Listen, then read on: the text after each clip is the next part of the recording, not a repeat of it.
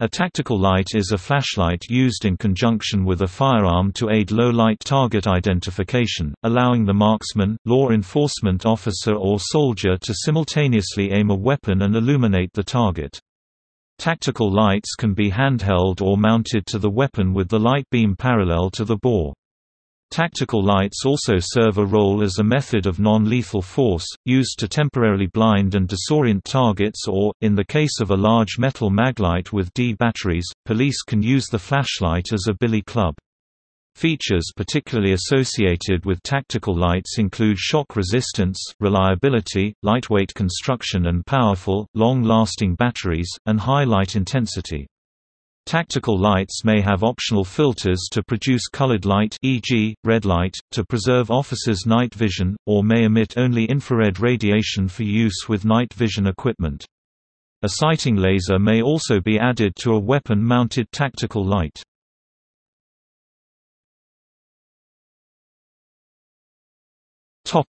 Handheld lights.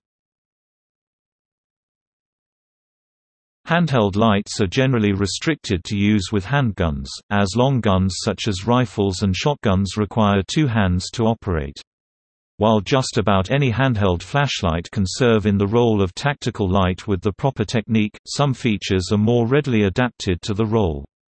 Because the flashlight needs to be reliable and rugged, specialized, more expensive tactical flashlights are generally used by law enforcement officers and soldiers, rather than inexpensive consumer-grade units.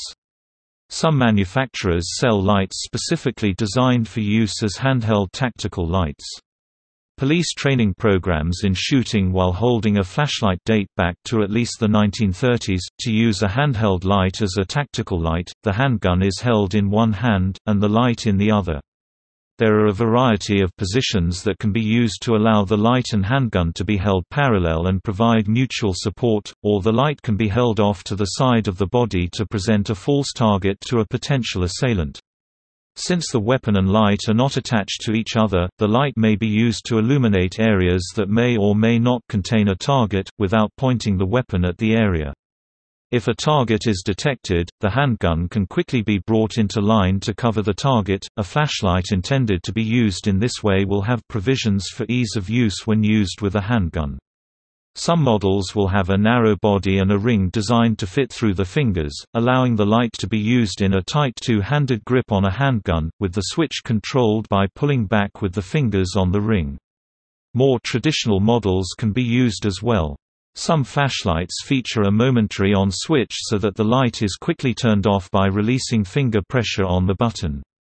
Another useful feature is the ability to attach a lanyard to the light, allowing the light to be secured to the hand holding it. This allows the light to be dropped if the hand is needed for a magazine change, for example, and quickly retrieved. Police often use large flashlights like the classic D-cell maglite, a sturdy metal unit which, when held correctly, can double as a billy club and as a tactical light. The flashlight is held in the weak hand, with the back of the flashlight extending past the thumb. This allows the light to quickly be reversed, swinging the back end of the light forward to strike the target or block a blow. The strong hand can then be used to draw a sidearm, and place the hands back to provide support and illumination in the firing position. Smaller tactical flashlights often have crown-like protrusions around the lens to enable its use as a weapon by hammerfist strike. Weapon-mounted lights. Handheld flashlights were introduced about 1900 with availability of dry-cell batteries and incandescent light bulbs. Early bulbs were often too fragile to survive the acceleration of firearm recoil. A United States patent was issued in 1912 for a night sight for firearms demonstrated on a revolver with a bulb mounted in a shock absorber below the barrel and the grip modified to hold a battery and include a pressure switch. Weapon-mounted lights, sometimes called weapon lights, offer hands-free use, leaving the operator free to use both hands to control the weapon. For rifles, two hands are needed to use the weapon. Most models have an on-off switch mounted on a short wire. The switch is then mounted somewhere on the gun within easy reach of the firer's fingers. Weapon-mounted lights are most commonly seen on rifles, shotguns, and submachine guns, but small tactical lights are becoming more common on handguns as well. These lights are often much more expensive than the handheld lights, since they must be sufficiently robust to withstand the recoil of the firearm, and the dedicated mounting hardware also adds to the price. One downside of the weapon-mounted light is that it is always aimed parallel to the bore, so illuminating an object means that it is also targeted. Because of this, weapon-mounted lights may not be appropriate under some rules of engagement. Weapon-mounted lights used to be specific to particular models of firearm, and to some extent that is still true. For example, Surefire makes dedicated lights that replace the forends of the Mossberg 500 and Benelli M3 shotguns, the Heckler & Koch MP5 submachine gun, and the M4 carbine. On the other hand, many modern firearms are incorporating Picatinny rail systems, allowing any appropriately sized Picatinny-compatible system to be attached. Other mounting systems are simple clamps, designed to mount most cylindrical lights parallel to the barrel of most firearms. Using an infrared light in conjunction with night vision goggles can mitigate concern about revealing the user, so long as the target lacks night vision. Also partially mitigating this risk associated with a visible light tactical light is the ability of the tactical light user to temporarily disrupt the night vision of the target. For police SWAT use, long-range weapon lights with exceptional range have always been a problem. Tactical weapon lighting companies such as Extremebeam, for example, have created small light-duty lights which SWAT officers are able to mount to their modern weapons, giving them an extended range out to beyond 300 meters (325+ yards). This has allowed officer to blind suspects and protect officers closer at hand from being detected, and thereby allowing for a better resolution of the situation with less lethal force.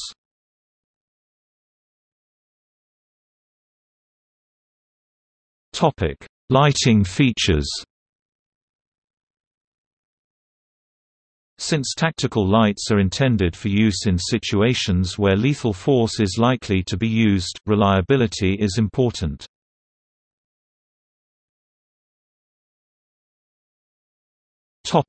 Battery.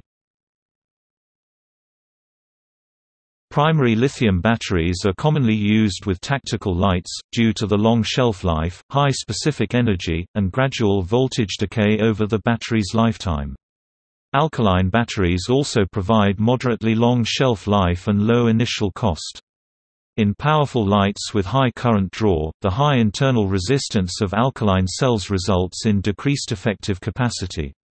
As the rate of discharge increases, a greater proportion of the cell's power is wasted in its internal resistance. Because of their low internal resistance, lithium batteries are often the primary cell of choice when a high rate of discharge relative to nominal capacity is required. Lithium cells will also provide better performance in cold weather than alkaline cells. High-quality lithium cells are less prone to leakage of electrolyte than alkalines. Rechargeable batteries, such as NIMH and NiCad, are economical options for lights with heavy usage. Rapid capacity loss in comparison to alkaline and lithium batteries limits the use of rechargeable cells to lights in frequent use. With a lithium-ion battery or a low self-discharge NIMH battery, rechargeable battery shelf life is extended. Several new models of tactical flashlights incorporate the ability to be recharged from a USB cable.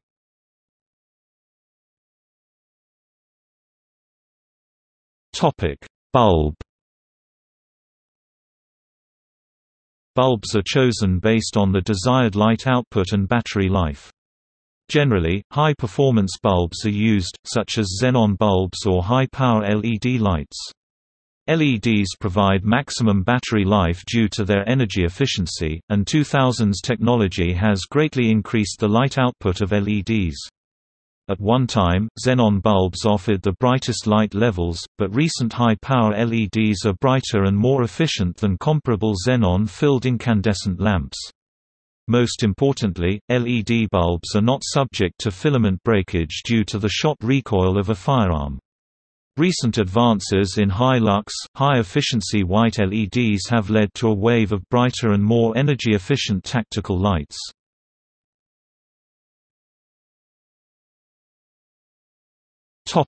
Illumination types. Tactical lights can be fitted with lenses to produce certain colors. Colored lights or filters provide flexibility for different purposes. Red lights are best for preserving night vision for the law enforcement officer, due to their minimal impact on the rod cells in the eye, while blue light provides high contrast for detecting blood.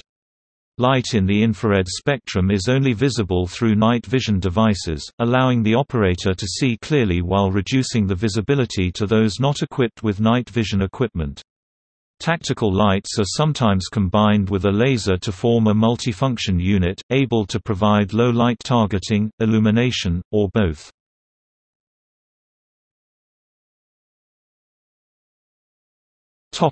See also: